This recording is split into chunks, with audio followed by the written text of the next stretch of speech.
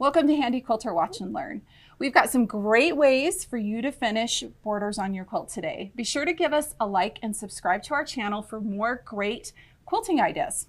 I'm Kim Sandberg and this is Kristina Whitney. We're both educators here at Handi Quilter, and we are going to show you today, not just talk about today, but we're going to show you some great ideas on how to finish borders. Yes. Especially essentially shortcuts to do the math, right? Yes, because we don't like to do math. No, neither one of us do.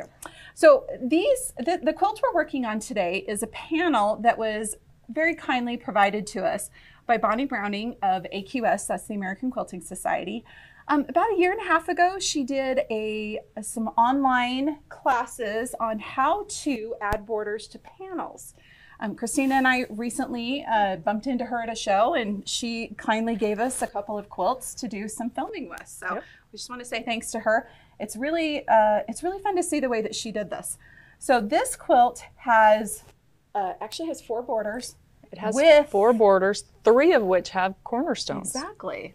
So it's a fun quilt to look at. The panel's really fun. The borders are fun. The colors are fun. But it's always the great question. How do you quilt it, right? Yes, and it's really tricky. Do I do each border separately? Do I combine borders? Do I just do one big huge squiggle over the whole thing? No, not usually advised. Edge to edge is always an option too. Absolutely, absolutely. Yep. So I grabbed some preview paper and put it over top of this and doodled some different designs. Yeah, we're going to scoot the machine down here on this other end. Okay. So that we can see what we've got here. So Kristina's got some designs set up here. So we're going to do some different techniques here. Yep. So we're going to do one border where we're doing the border by itself and a different design as the cornerstone. So you can see that Kristina's got this all drawn out. So there's the cornerstone with that different, and then there's a design here through the border. That's the outside border. Yep. And then this yellow border, I am trying to treat it as a continuous with the cornerstone being included in that design. Okay, okay. And of course, I'm guessing your goal on all of these is to not have to break your thread, no matter what you're doing, right? Isn't that always the challenge? So you can see how we've got the loops, and then it just comes into another loop there in the cornerstone. That looks really great. Okay, and then these inside borders, what are you doing here? This inside, I'm actually treating 2 borders as one. I like that. So we're going to show how to do that. Okay. And it's going to be a similar concept as this yellow border where I'm going to continue the design with the corner there. Okay. But these leaves that I'm doing are all kind of directional. Okay. So I'm going to need to find my center point and do them directional so that when I get to this end down here, I'll be able to slant it going the correct direction. Okay. Now, so I've got a question for you right off the bat. What color thread are you going to use on this quilt? Because we've got a lot of different colors going on here, which is fun. But we're going to use the monopoly from Superior Threads. Yeah. So it's a clear thread that will blend with all of the colors. I love that. And then what's the next question whenever we use monopoly thread? What color of bobbin do we use? So we're going to use a bobbin that's matching the back fabric. We might loosen our top tension just a little bit so it sandwiches closer to the bottom so that red doesn't come up to the top. That sounds good, and that is, I believe that's how it's tensioned. At least I set the tension. Hopefully we don't have any little pokies coming up. We'll see how that goes. Yeah. Okay, so the next question is, how do I fit my design in the space? Yeah. Evenly spaced. Yeah. Without having to do math. Without having to do math. Okay, there will be a little bit of math, sort of, maybe, kind of. I know on one of them. Yeah. So I'm just going to set that down there. Okay. For this first design, I want to use a ruler. Okay. It's our multi-clamshell, and I'm going to use the 4-inch. Okay. So. And that's on this outside border here. We're using that 4-inch clamshell. Okay. And I'm going to do a little bit of drawing on here. I want to first of all find my center point here. Okay. And I've got a Longarm centering tape, so you'll notice it starts at 0 and works out. And it also has these little doohickeys on there. Yeah, the little markers. That slide. Yeah. So we're gonna use those sliders. Okay. So first thing I'm gonna do is I'm gonna measure my quilt. So I'm at 17 and 16 and a half, so we're gonna go 16 and 3/4. Okay. 16 and 3/4. Is that good? Yeah, it looks good. I can hold down this side for you. Okay, so I'm gonna mark my center here. Okay. And I'm using our handy pencil, handy iron-off pencil. Love that pencil. And then I wanna use 4-inch increments. Okay. But if I do that, I'm gonna end up an inch too short on either side. Right. So I wanna stretch those out just a little bit to make them fit. Okay. So what I did is I came over to my 4, and then I moved over 4 1/8. So my marker's on 4 1/8. Okay. Then the next one, I'm gonna add another 4, so 4 1/8 plus another 1/8. So I'm gonna scoot that over to 4 1/4. Okay. And then the next one. Gonna go over to 12 1/4 plus another 1/8, so 12 3/8. Okay. And then 16 1/2. Is that right? Well, yeah, and this one should line up with the edge. Yep. Is that right? So I am still just a tiny bit short, so I can just wiggle those just a tiny bit. Just moving over just a little bit. And the goal of this is just to get some even spacing. Right, right. Okay, once I have that even spacing, I'm gonna take my handy pencil again, and I'm gonna mark those lines. Okay. You're just making a mark on the quilt, really for reference, right? Yes, exactly. Okay. And then that seam will be the other side. Okay. Okay, so I'm going to do the same thing. Did you already move all of moved those? Them just that little 1/8 of an inch or so to make everything end up where it should. Hopefully. I guess we'll see whose side ends up even. Okay, so now I'm going to take the tape measure away. Okay. I've got all my reference points. And I'm going to bring my machine over. I'm doing ruler work, so I've got my Surefoot on, I've got my ruler base on. And I want to do this clamshell from here to here. Okay. So I'm going to go ahead and bring my machine into position. And I'm not even going to worry about the cornerstone yet. Actually, you know what? I'm going to do the cornerstone first. Why not? Because you're doing a different design in that cornerstone. Now, do we need to pull out this basting that's in here? This quilt is basted. I went through and basted it for you. I'll just that monopoly, I didn't even see it. I know. Here, we'll swap sides, and I'll just pull out the basting as we go across here. Very easy to do. Okay. So while you're undoing the basting on that side, I'm going to work on this. Okay. Can you pull the bobbin up with you on that next section, just to get it out of this square here? Yep. Perfect. Okay. So I'm going to focus on this cornerstone here. This is on the very edge of the quilt, so I want to give myself about, a 1/2 inch or so wiggle room for this design to make sure that I don't cover it up with my binding. Right, right. So, I always want to be mindful of that around the edges, right? Yes. So I'm just checking my settings here real quick. I'm doing 12 stitches per inch. I'm on cruise mode with the needle in the down position. And my gears are turned off on my Pro Stitcher. Very important. That's always very important. And I'm going to just do a continuous curve through here, and I'm just going to eyeball it. Okay.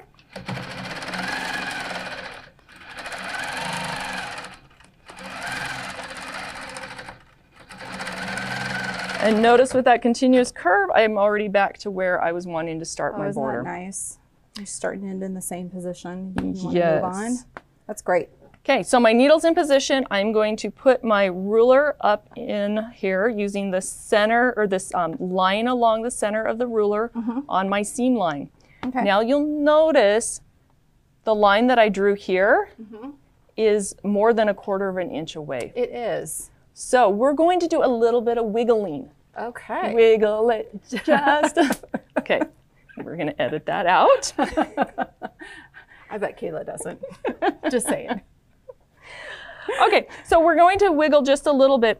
What I like to do is come to about halfway, and I kind of pause and do a couple stitches along the top as I'm shifting the ruler just slightly, and then continue on. I like that. So this is essentially the equivalent of easing in a little extra fullness, but in the stitching. Exactly. Yep. So it's a way that I can use the ruler, get that nice, accurate stitch, but at the same time, make it fit the space I need. Yep. Okay, so I just came in right there on my marked line. Perfect. I'm going to shift the ruler over, do the same thing, just shifting it a little bit as I get to the top.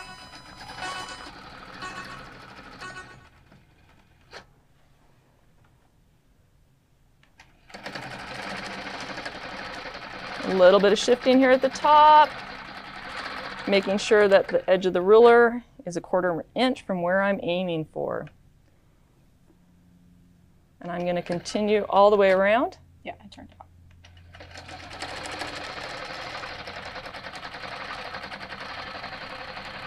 Now, is anybody going to be able to tell that I moved that ruler? Nope. Especially with the monofilament thread? Absolutely not. The best part about it, for sure. You know, I think it's such a good thing to know, though, that if you've got a ruler, especially for like a circle, and it's not, or an arc in this case, it's not exactly the right size. You can always make it fit by just adding in a little bit extra there. Yep. And sometimes you might want to take your handy grip off if you're using handy grip. Yeah. Now, if you have handy grip on the back and you don't want to peel it off, you can always just put a little piece of painter's tape over the top of it, and then the ruler will slide just fine. That's another way that you can work with that. If you don't need the etch lines, you can just turn it upside down. That works too. Yep. Exactly. Okay, so I am here over to my next cornerstone, and I'm going to take my clamps off just for a second because I'm hitting my ruler base. Sorry, this backing wasn't quite as wide as I should have cut it for ruler work. Okay, so I'm wanting to get up to here to do this top part. Okay. So I'm going to have to either break my thread, travel, or try to retrace what I've done. So I'm going to just do my cornerstone real quick. Yeah. Again, I'm not going all the way to the very edge because I need to leave my binding space. So that's where I'm aiming for. So I am, again, using that monopoly thread. So what I'm going to do is I'm just going to travel up in the seam. Okay. And I went through beforehand to stabilize this quilt. I stitched in the ditch in all these places. So Kristina's just stitching over that same place again, which a ditch is a great place. You can stitch over that a few times and you won't even notice it at all. Yeah. So I'm going to do this same arcing shape coming back the other way. But instead of lining up my etch line on the edge of the quilt, I want to give myself about 1/2 inch in so I leave room for the binding. Right. You can trim it, square it up, and not worry about losing any of that shape. Okay, so I'm lining up my 3rd line, and I'm again aiming for that spot down there. So I'm going to start stitching.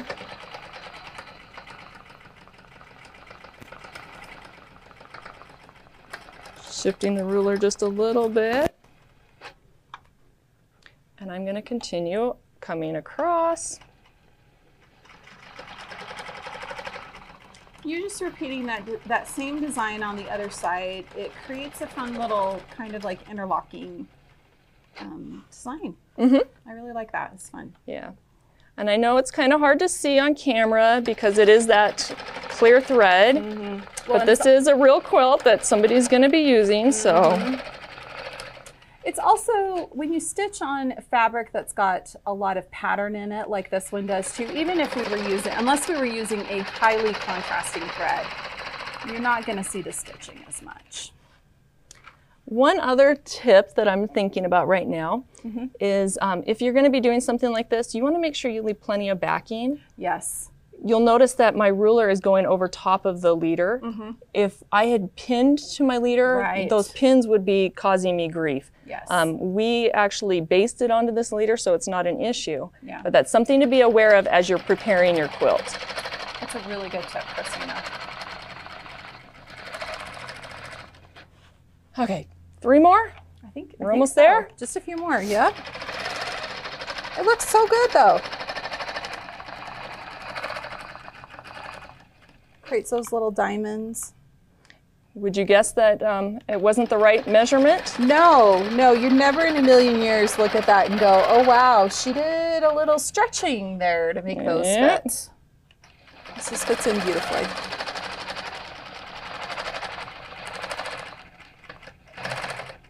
Okay. Come up to that corner there. And do a little tie off. Yeah. And you would do the same thing on your sides and on your bottom. All the way through. Well, I think that's such a great skill to show there too. How to just stretch those rulers a little bit and make your designs fit in the space allotted.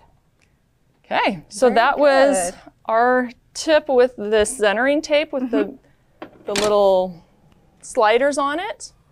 For this next one, we want to do these little loops here. Okay, so I'm going to slide this back over here. This is a fun one. So I've got a roll of old-fashioned adding tape. This is really truly for an old-fashioned like adding machine. And I say old-fashioned meaning from like the 80s and 90s before everybody had a calculator or on their phone or spreadsheets. I mean, everybody uses spreadsheets now, right? Yep. This, if you can't find adding machine tape, which I don't know if they even sell it, make it anymore, they do have cash register rolls, which is exactly the same thing. So we're just gonna take this, I'm gonna get this piece started here. I think I heard of somebody using toilet paper even. Oh, I believe it. Anything that's on a nice long roll would absolutely work. Okay, so I'm gonna get this started here. So this is the no math way of doing this. I'm going to take my roll here. I'm going to lay it out inside the border that I have there. Do you need scissors? Nope. I'm going to show you. So I'm just going to take my fingernail and make a little score mark, essentially a little fold, and then I will fold it and just make that nice and flat, and then I'll just very carefully tear right along that line, which is good enough. Okay, there we go. And you did it just on the inside. You didn't include the cornerstone, correct? Nope. I'm just doing the size of the border. Now I'm going to even up this other one here. I'm actually just going to fold that in so that it's nice and flat. Now this is where the really complicated part comes. Are you ready for this? Fold it in half. I know. How do you find the center? How do you find the center? Then you fold it in half again. How many sections do you want me to divide this into, Kristina? I don't know. You can pick. Okay. I'm going to fold it in half. I'm going to fold it in half again. If it helps on this preview paper, that can kind of give you a gauge of how... Okay. Okay, look at that right there. Okay. So I have this folded down into this nice little piece here. And that last fold, because I'm going through a lot, I'm just going to do it again. And then when I unfold it, you will see that I have nice, evenly spaced folds all the way across that paper. It means that I can now lay this here, and it goes from the edge to the edge, and look at that, it's perfect. It shows me where those increments are all the way across, and then we can go ahead and mark them. So what marking tool are we using this time? This is a little bit of a lighter fabric, so the iron-off pencil might not work quite as well. So this is a water or air erase.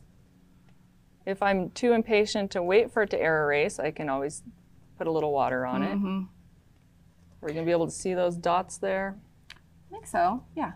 You can see those. You're just marking just where each one of those little, oh yeah, sorry, I have to keep a little tension on that side there.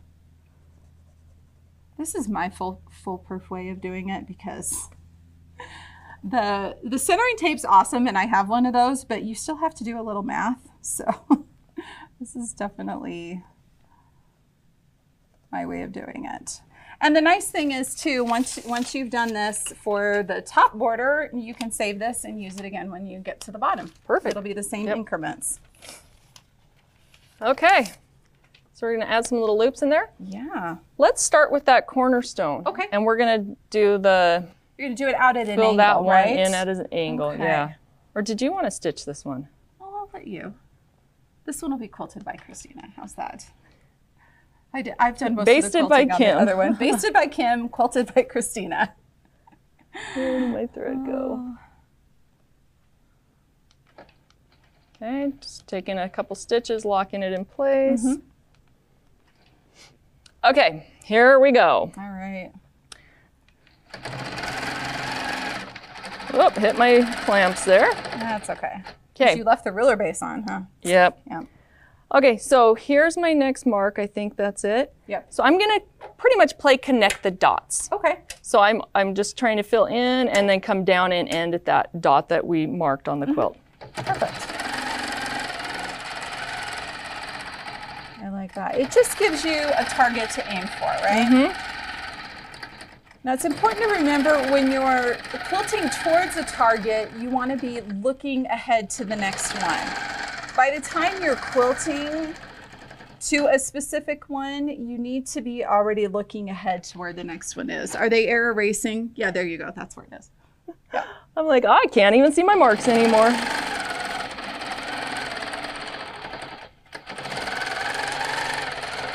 So you see, Kristina's just setting her, she's putting her finger right by where the mark is just to help her know that's the spot she's aiming for.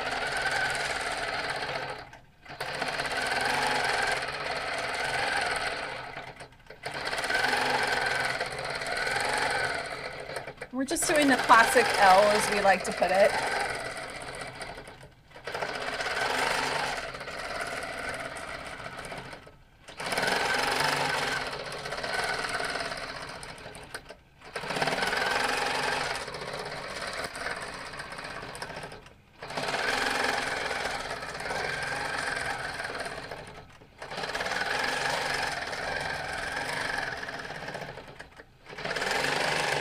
Go. Okay, so now into my cornerstone, and I'm going to do that one on the angle. Okay. Then you'd be ready to go ahead and head down. Yep. And if I'd marked this ahead of time, I could have done those in my throat space and filled that all up at one time. Exactly. So. Yep. Well, that's a great trick. One of my favorites. But we've got one more way to show you how to easily space things within the border. So let's take a look at this last border here. Okay. So this last border we're going to up there. Again, we've got to find our center, and then we're going to work our way out. Okay. And so what's your tip for this one, Kristina? We're going to use an elastic. Just your basic run-of-the-mill elastic. Waistline elastic. Yep. And what I did was I took this elastic and I made marks on it. Same spacing. Okay. The spacing doesn't matter at all. You can do whatever spacing you want. But then what I want to do is, this is about how far I'm wanting to do apart my things. But let's find our center first. Okay. 1, 2, 3, 4, 5, 6, 7, 8, 9, 10, 11, 12, 13, 14. So 7. Okay, where's my 7? Sorry, can you hold that elastic? Yeah, I can hold that there for you. 1, 2, 3, 4, 5, 6, 7. Okay, so I'm going to let's move the plastic. Pull the plastic and pull out the preview paper. And I'm going to mark down here so I can see better because it kind of just blended in with that yellow. It does. Okay, so I need to have from here to here, those are going to be my start and end points. Okay. And I need a center we're combining these two borders. Yep. So if I hold this here, I'm going to have you hold the center for me. Okay. So we're going to hold it on the center, and then I'm going to stretch it a little bit so that my mark is on the corner right there. That's so great. And I'm going to make a mark there. A little flexibility here. And then we'll do the same thing. We'll hold the center. I'll pull out on this side, and you can go ahead. You know, that's really nice too. Like if you know that, say that I only wanted to do 3 of these on each side, I can easily just stretch this elastic farther, and then it evenly divides the space. What a great way to do that. So yeah, if I didn't want to do that spacing, I could stretch it, stretch it, stretch it, and it's going to keep that even spacing. That is such a good tip. I love that.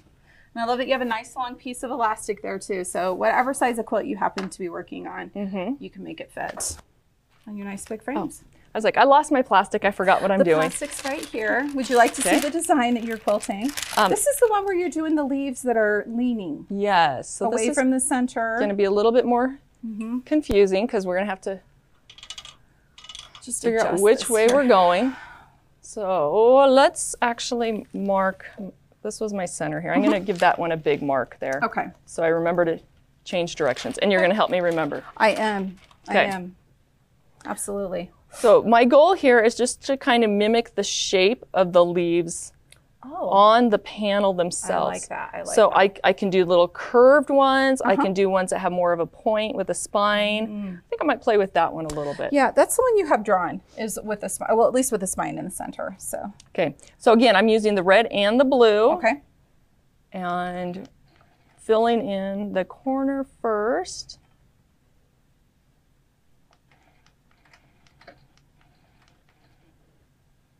Okay, here we go. And then I'll show you my connector too, because I didn't talk about that. Okay. So doing that point. Make a little spine. I like it. Okay, so I need to travel from this point to my next mark. I could just stitch in the ditch if I wanted to. Or I think I'm going to do just a little bit of an arc here to bring in the arc from the previous shape. Also put a nice little arc in that outside border too, all the way around. It'll look really good. So adding my leaning leaf and arc to the next section. Add a leaf.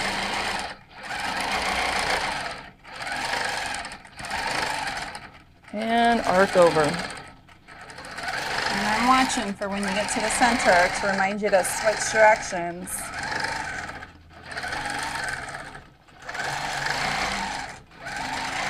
And each leaf is unique, just like it is in nature. Okay, your next one's your center. Okay. So how are you going to do your center? So I'm going to jump over here, and I'm going to do a leaning leaf this way. Okay. And then I'm going to do a leaning leaf the other way. Okay. So that very much lets you know, hey, this is the center. Yep. And then hop over. And now I'm leaning my leaves the other direction. Oh, that looks really good.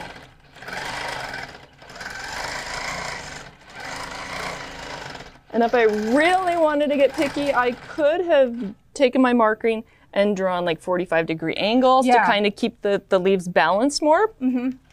Oh, I think this looks good. It looks more like, you know, none of the leaves in the panel are exactly the same, so I think it's following the theme of what we've got going in the quilt.